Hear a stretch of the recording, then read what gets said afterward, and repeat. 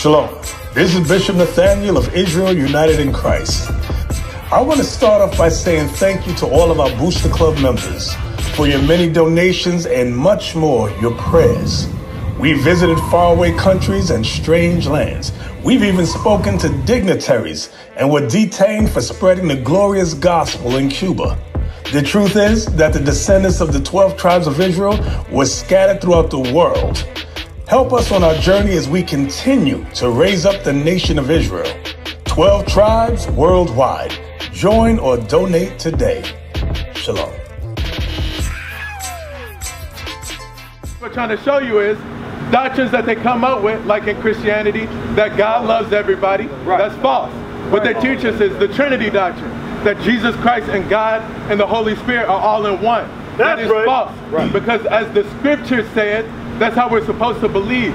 So what's the where did I lose you right there? Because everything I said you can get out of God's word, right? You said. Go ahead. I heard all the Trinity, Father, Son, the Holy Spirit. So you believe in the Trinity doctrine, correct? I was raised on it my whole life.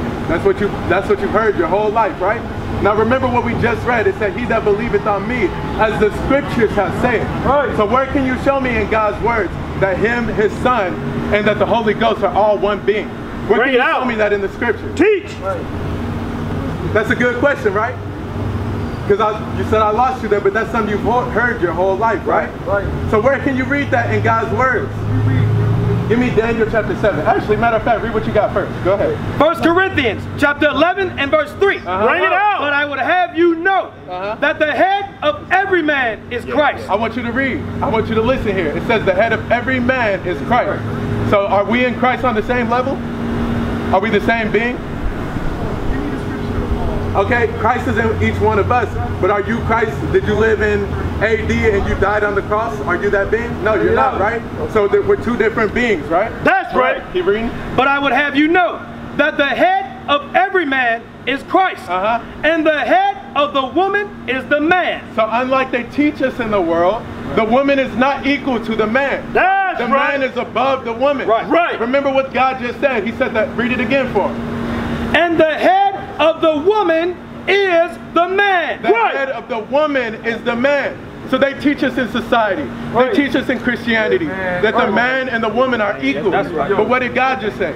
And the head of the woman is the man. So are the woman and the man equal? No, the man is above the woman. Right? That's right. Keep reading. And the head of Christ is God. And the head of Christ is God. So are God and Christ equal? Are they the same being? No. Bring it out. That's right. That's right. Like God, He has an order in everything that He does. The order is God, Christ, man, then the woman. But the reason why you have that false perception is because in church and school they teach us a white man, Jesus Christ. And they teach behind that Jesus Christ and God are the same being. So what we're trying to show you, Matthew chapter 19 verse 16. What we're trying to show you is what they've taught us is lies. What you're understanding today is what God is actually saying. Because all we're doing is reading the scriptures. Bring it out. I'm not telling you nothing. I'm not telling you God and Christ aren't the same being. All I'm doing is reading you God's word. That's right. Read Teach your people. Matthew chapter 19 and verse 16. Bring it out. And behold, one came and said unto him, Good master, what good thing shall I do that I may have eternal life? So this is a young man coming up to Jesus Christ, asking him, Good master, what good thing shall I do that I may have eternal life? This is a question we should all have. Right. So what do you think Jesus Christ's answer was to that young man? Because we should all know, we're living on this earth. Do you like living in the conditions that you're living in? No, we're on the bottom of society. Teach your people. God said He made the whole entire world for our sake. That's we should be ruling the planet Earth. Right. So this young man asked Jesus Christ, how do I get back on top? how do I get eternal life where I'm ruling the planet? This is the question he's asking, right? Read it. And he said unto him, why callest thou me good? There is none good but one, that is God. Jesus Christ answered him and said, there is none good but one, that is God. That's so right. God and Christ were the same being. Why would Jesus Christ say that? Right. Because they're not the same. That's right. I want you to stay and listen, brother. I want you to stay and listen. This is the point right here. Read. But if thou wilt enter into life, keep the commandments. That's right. Enter into life, keep the commandments. Right. So us as a people, if we want eternal life, what do we have to do? Keep the commandments. Right. That is the basis of the whole entire Bible. God is trying to bring his people back to repentance. We used to scream black power while heroin was pushed.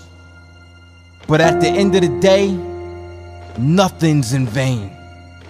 IUIC has been given a vision. The tents of Judah has risen. Many has attempted the mission. Minor murmuring, omitting, and missing the mark. Just reading that he had the flame of fire in his eyes gave us the spark. We on Paul's mission. We out on the road, purple and gold. From Mexico, Cuba, Haiti, Ghana, Sierra Leone.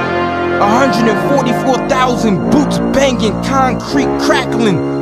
These are our men repented at heart. The scriptures is proof. IUIC, we deliver the truth.